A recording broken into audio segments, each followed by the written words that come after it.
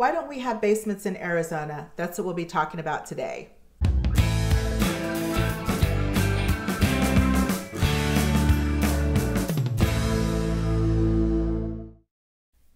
Why don't we have basements in Arizona? If this is your first visit here and you just want real estate information and humor, please subscribe below and don't forget to click the bell to be notified. I release new content every Thursday with some really great information and you don't want to miss out. Why don't we have basements in Arizona? The most common reason builders don't offer basement options on a new construction home comes down to two reasons: cost and the soil.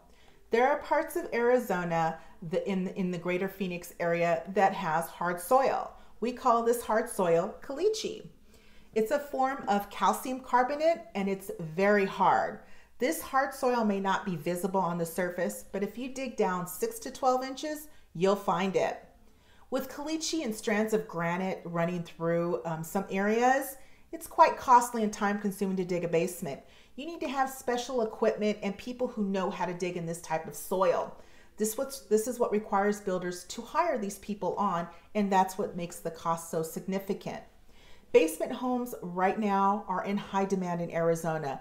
The two busiest areas are Queen Creek and Gilbert. Including a basement in a new construction home can increase the cost from $10,000 to $50,000 for an unfinished basement and up to $175,000 for finished. The difference is, on an unfinished basement, you'll have to go out, hire a contractor separately, and you'll need to get everything going to finish out your basement, and you will not be able to roll that cost up into your current mortgage. If you do a finished basement, you and the builder can sit down and come up with a plan on where you want your rough-ins, your closet, your bedroom, your bathroom, any electrical that you want ran through that. And you can roll that cost up into your current mortgage. So that makes it better appealing to just have a finished basement.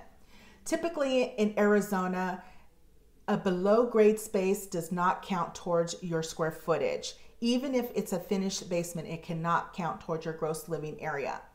In short, if the area is below ground level, it does not count as living space. This does not mean that the basement cannot contribute to your value. Either way, talk to your lender. Make sure they have an appraiser that is experienced and familiar with basement homes. If you would like a list of builders that offer basement options, I've listed them below. Thanks for watching, and don't forget to subscribe, and you don't want to miss out on any great information. See you next time. If this is your first visit, or if you'd like just get information on information and humor,